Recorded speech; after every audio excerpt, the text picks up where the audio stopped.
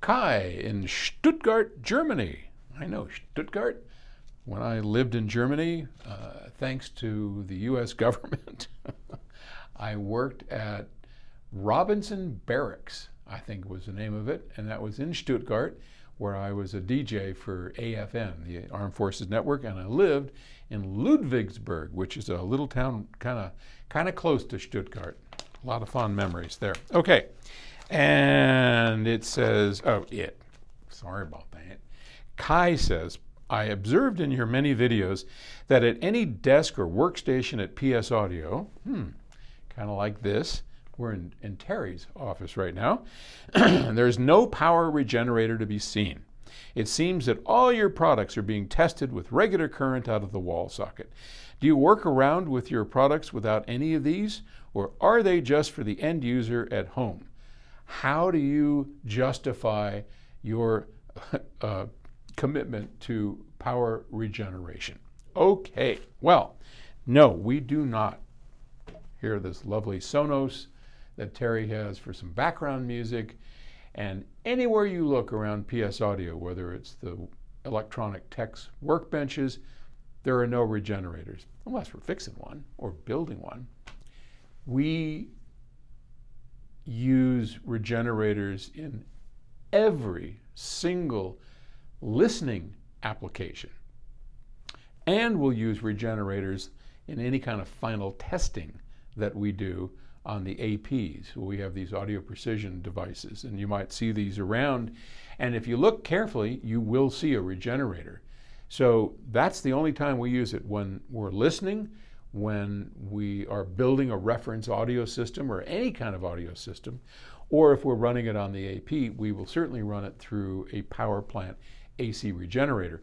But there's no good reason to run it if we have a printer or a computer or one of these guys. It's not going to do much. The power plant regenerators help with the video picture. I would never run my home theater system without the benefit of a power plant running the projector, because, man, does that make a big difference. In fact, someone was asking me that the other day, how much of a difference it makes in a video screen.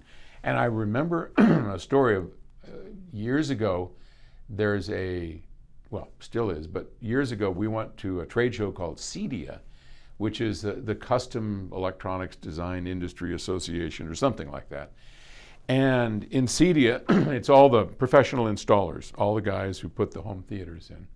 And we had a booth, and what we would do for our booth, we did this for about 5 years, we would go down to Best Buy and pick up a couple of brand new color televisions, identical models, LGs or whatever they were, Sonys, and we would set both of them up in the booth so that people could just walk up and look at them.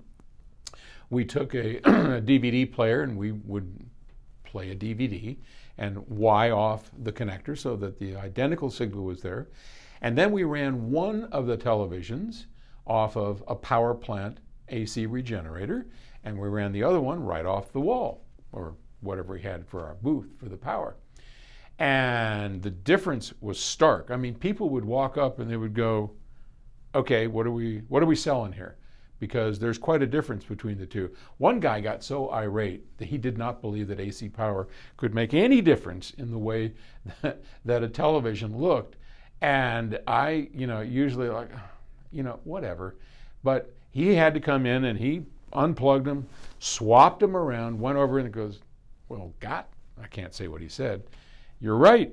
And he was just flabbergasted that it made such a difference in the way it looks. So when you're wanting to improve the way something sounds, the way something looks, something to protect from the AC, an AC power generator is absolutely critical, one of our power plants. When you're sitting at your desk, I mean, the idea of having a regenerator in the room to make a better picture on your computer screen so you can see Word or Excel, it doesn't make a whole lot of sense. And that's why you don't see them here. So, all right, enough of that. Anyway, thanks for the question. Talk to you later. Bye.